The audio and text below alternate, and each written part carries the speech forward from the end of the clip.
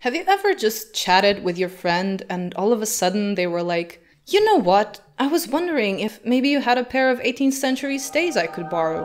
And you were like so embarrassed because you had to say, "Oh, I'm sorry, I don't have 18th century stays. I'm probably the only person in the world that doesn't, but I'm sorry, I don't."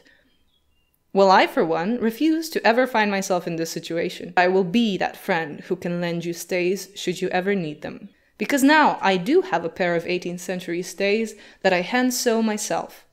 Let me show you how I made them.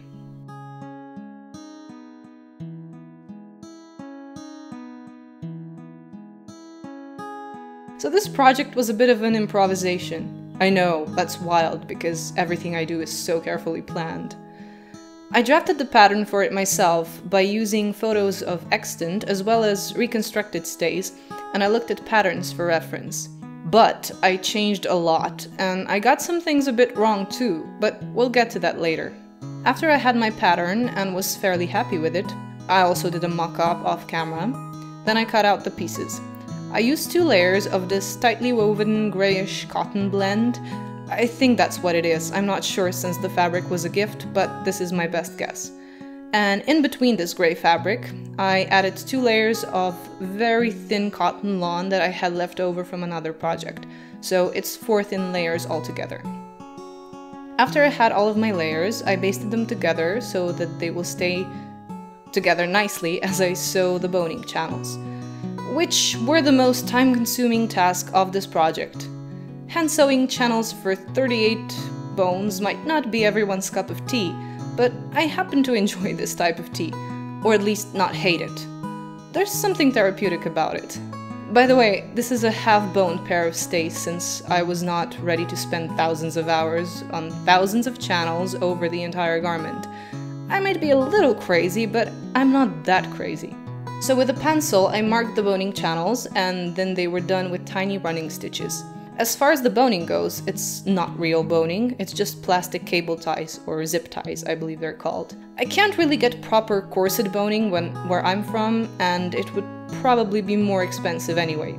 In any case, I find that for stays, which don't need to shape the body as much as, say, a corset does, these plastic ties work really well. They're flat and flexible, but still provide a good shape to the garment. After all the channels were done, about an eternity later, I proceeded to add the straps, which are also made up of 4 layers, just like the rest of the panels.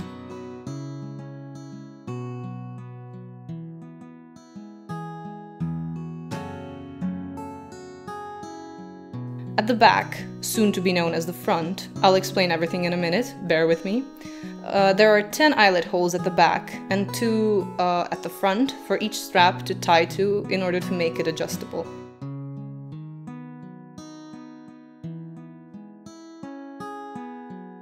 I went for this orange thread to give it a pop of color, and it will kind of match this peach ribbon that I have for trimming.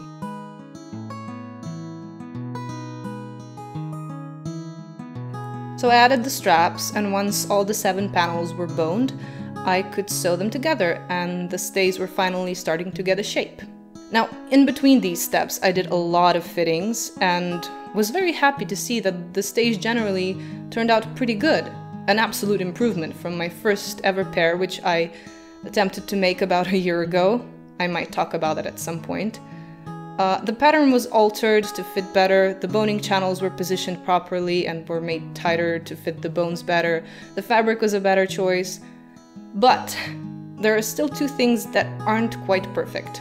First of all, I should have lowered the front for an inch or maybe even 2, but I'm always so hesitant with this because the worst thing imaginable is that you cut too much of the fabric and you end up with basically an underbust stays. Not what I was going for. So the front is a bit too high, but it's not that terrible, you know? And remember how I said that the back will be known as the front? Yeah, I figured that a far better method was to make the stays tie at the front. It was easier for me, I didn't have to pester anyone else to do it. I would be able to do it by myself whenever I needed to. Not that I would be wearing this garment on a regular basis, but still. And front lacing stays were absolutely a thing. You often had a separate stomacher piece with those. And that's all fine. That's not really a problem, it's just not how I imagined this pair of stays, and because of it, they were not drafted to tie at the front, and some of the elements don't work quite as they should. Now the position of the straps was slightly off because the front became the back, and they have to be adjusted before I put the stays on because I can't reach them once they're on.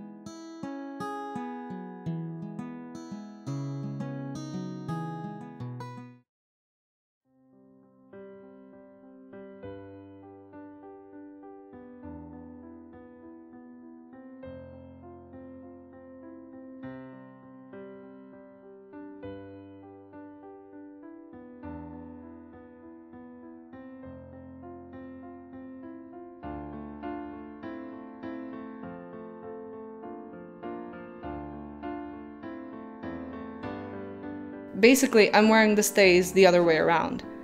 And, well, they surprisingly still look pretty good. But, yeah, it's been a journey, guys. I'm still immensely happy with the results, and I learned so much from this project. I'm glad I did it, even though I had some bumps along the way, but I'm happy with the end result. I hope you enjoyed this video. Please remember to like and comment and share it with anyone who might enjoy it. And that's it for today. See you soon. Bye!